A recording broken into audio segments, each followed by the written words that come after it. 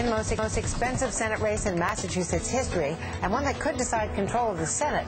Republican Senators Scott Brown and Elizabeth Warren, his Democratic challenger, clashed repeatedly in their second debate last night.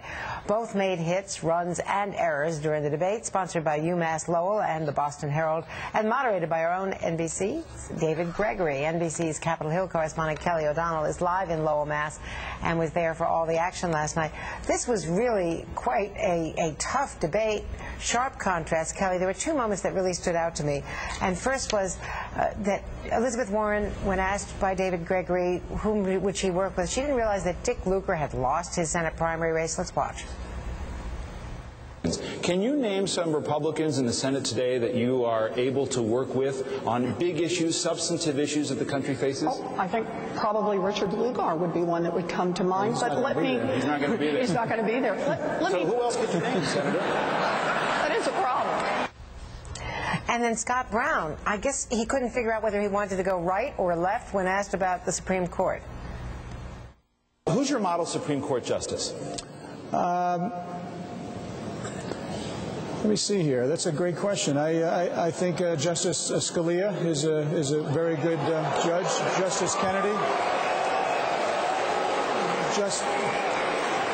Justice Kennedy is obviously very good, and Justice Roberts. Justice Sotomayor. What was your impression being there, Kelly, as to his Andrea, strange response there?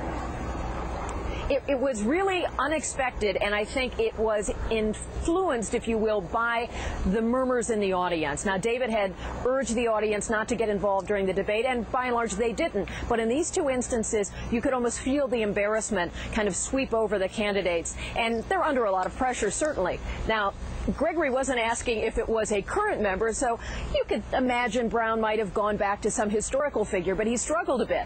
Now, Republicans today are saying that both Ted Kennedy and John Kerry voted to confirm Antonin Scalia, and it was a 98-0 vote. But Democrats are seizing on it today and talking about some of the positions that Scalia has taken that they feel are too conservative. Too conservative is not what Scott Brown wants to be associated with in trying to appeal to especially Democrats in Massachusetts who might be willing to cross over and vote for him. He's under a real disadvantage with the registration here. So many more Democrats. And as you've been watching the polling, there are 18% of those who've been questioned who aren't sure which way they want to go. Now, for Elizabeth Warren, I was struck by the fact that 4 years ago, similar question to then Senator Barack Obama, who does he feel he can work with?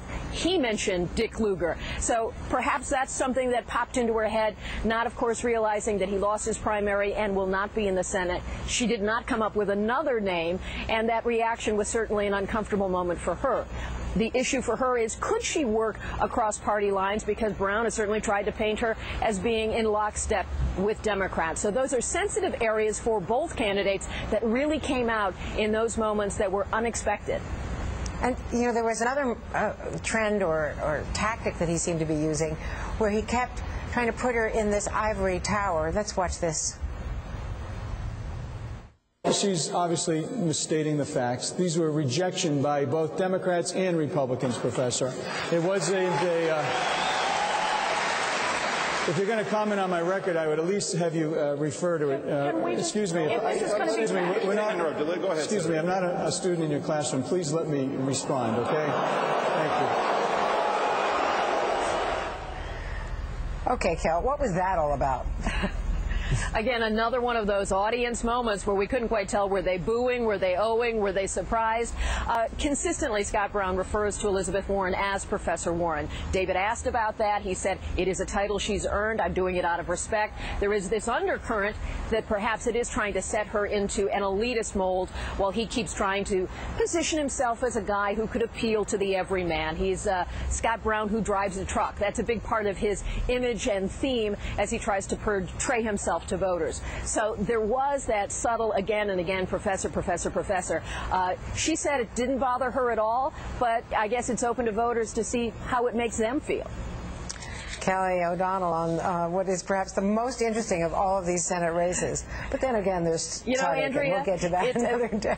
Exactly. You know, more people are concerned about Obama-Romney. This was a heck of a debate, and if you really love politics, it's one to look up online. It was really quite something to watch. Well, indeed, and it looks like you had a great time as well. Kelly, thank you very much. And up next.